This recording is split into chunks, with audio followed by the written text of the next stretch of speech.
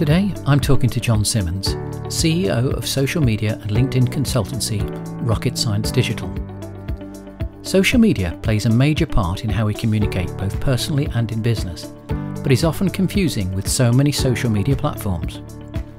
Jon gave up his life in the corporate world to specialise in delivering clarity around how businesses use social to their best advantage, and he has now become one of the few true subject matter experts. I'm keen to find out how can businesses navigate the different platforms with all their different rules and algorithms to extract the best engagement with their customers and, as importantly, their prospects. Jon, you've been running Rocket Science Digital for around 5 years. What were the reasons for going it alone, might I say, and has the vision met the reality? Well, I've been working in corporates for many years, and really had come to discover that corporate life just wasn't my thing. And I got the chance to join a startup with a couple of people I'd worked with years before, which was brilliant for a year. And it was a tech startup. Had a great time there. But then it folded. The funding was taken away. So I found myself, just about to have our first child, and without a job. Great timing. Great timing indeed. And I was trekking backwards and forwards, to the far side of London. We live about an hour outside London, and doing, massive round trips to interviews for jobs that I really wasn't all that keen on. And I thought, well, in the meantime, while I look for something else that really does appeal, let's do a bit of freelance work and see how that pans out. And I got a couple of clients on board. And I thought, well, I've been doing marketing, I've been doing digital marketing since its inception, really. And if I can't do marketing for myself, then I'm in the wrong business. So, let's ditch the corporate thing. Let's do my own startup thing. Let's start an agency. And just to add a bit of extra stress to the mix, being out of work and having a child on the way, let's start a business. And it went from there. And we got our first sort of big client in within the first 2 or 3 months, very luckily, which helped to, propel the business forward. And it kind of went from there. In terms of whether the vision met the reality, I mean, I kind of had an insight into things because my father had done a similar thing, and he'd run his own business for many years. So I kind of seen that growing up, which was probably part of the impetus for going for it. But no, I mean, I think it's always a very different story, isn't it? It's you anticipate it being hard work, but I don't think anybody can ever really prepare you for just how tough it really can be. And it's fantastic in terms of the freedom and the flexibility, and that part of it absolutely, meets up to your expectations and what you hope for. But I think the other side of it, the sheer amount of effort and the sheer amount of knockbacks as well that you'll get during that process, I don't think anybody ever really prepares you for. I think having a child, a newborn, and also starting a business must be doubly stressful because obviously a child doesn't come with a handbook, and there's lots of things that you learn along the way. And it's exactly the same with running your own business for the first time. There isn't a handbook to show you how to do it. So I can empathise with your position somewhat. It's a challenge, but it seems like the challenge is working. Rocket Science Digital focuses on social media marketing, and I understand the importance of using social for consumer-based businesses. But could you tell me the compelling arguments of using social channels for B2B business? Absolutely. I mean, it's a common misconception still amongst a lot of B2B businesses that, I have had people turn around to me and say, well, we don't do social. Social first and foremost for B2B, it builds brand awareness, it builds visibility of your brand.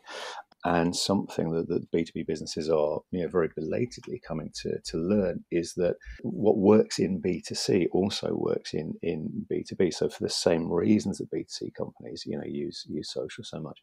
If you want to get in front of an audience, particularly now that, so much more of the world has gone digital than it ever was before the start of this year, social is a place you need to be to build brand awareness and get your story across. It's an established distribution channel for your content and your ideas.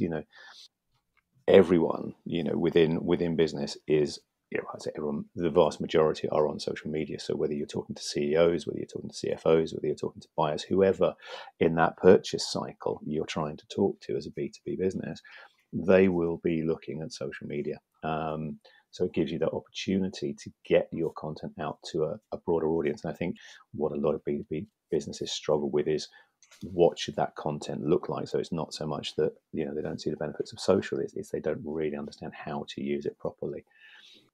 And obviously, in terms of customer feedback as well, that's a very valuable channel for B2B businesses.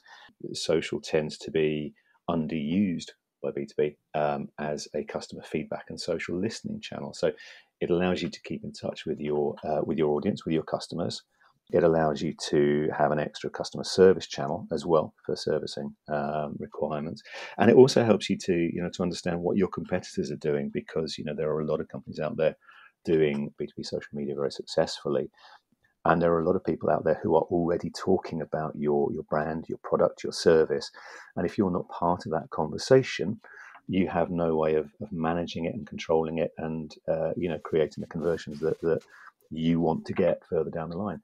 So there are many compelling reasons, and a lot of them, as I say, it's something almost 90% of purchase decisions are influenced by social media these days within B2B. So that's massive. If you're not there, you can be sure your competitors will be. So, and I'm playing devil's advocate here a little, that 90% of decisions that are being influenced by social media, I would say a high proportion of that was within B2C channel? No, that's with B2B.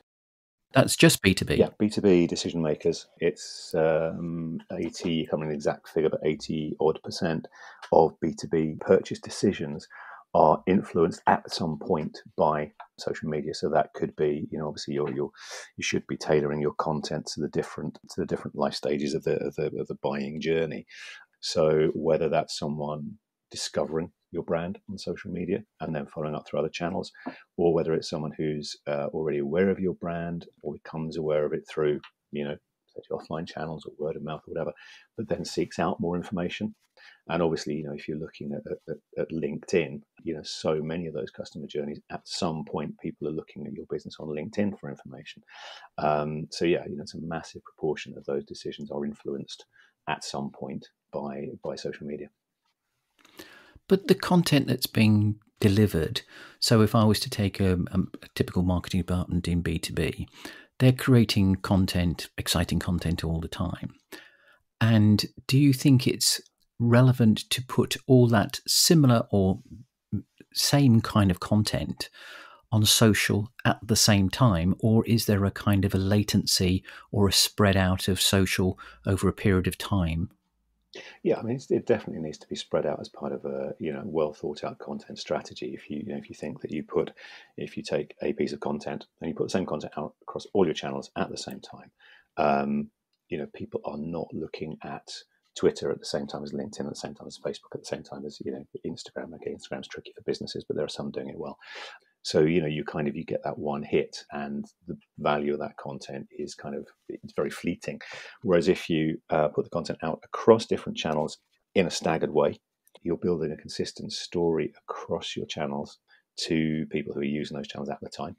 And you also should be tailoring that content to the channel. So the content that you put out on LinkedIn, for example, is going to differ somewhat from the content you're putting out, say, on Twitter. Now, when I say it differs, the themes will be the same, and hopefully everyone's planning out their campaign themes, and they've got campaigns that are going to last for, say, a quarter or 6 months. But the content itself needs to be tailored to the different channels. So that also needs to be part of your content strategy when you plan it out, to make sure that what you're putting out on each of the channels serves a specific purpose. So for Twitter, that's more likely to be brand awareness, and it's almost, we always think of Twitter as being a very good first step on the ladder because it's got such broad reach, and you're going to be speaking to so many people for brand awareness. And then the content that you put out, say, on LinkedIn, is going to, again, the themes will be the same, but the content itself and the way that content is structured and the goals of that content are going to be slightly different. LinkedIn, a better place, for example, for customer case studies, customer success stories, that sort of thing, downloadables, white papers, ebooks, things that are probably a little bit further on in the purchase journey. You're listening to the shortened version of this podcast. To listen to the full version, visit your favourite podcast player and search for Webtrends Optimize or The Big Lift.